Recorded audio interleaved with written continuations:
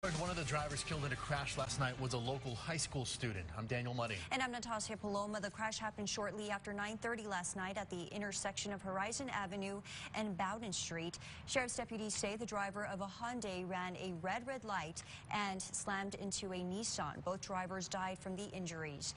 KTSM 9 News reporter Tatiana Favela is outside Eastlake High School with reaction from students who knew her.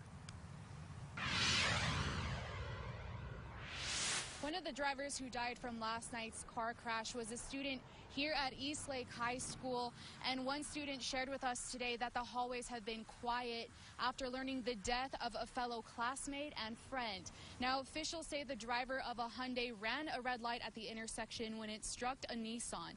Both drivers died due to their injuries and are identified as 30-year-old Hugo Davalos and 16-year-old Penelope Guadigüe. A friend of Penelope tells us she saw her yesterday and wishes that she had the chance to say goodbye. If I knew that was going to be the last time that I'll see her, I wouldn't let her go. Because, like I'm telling you, she was a really good girl.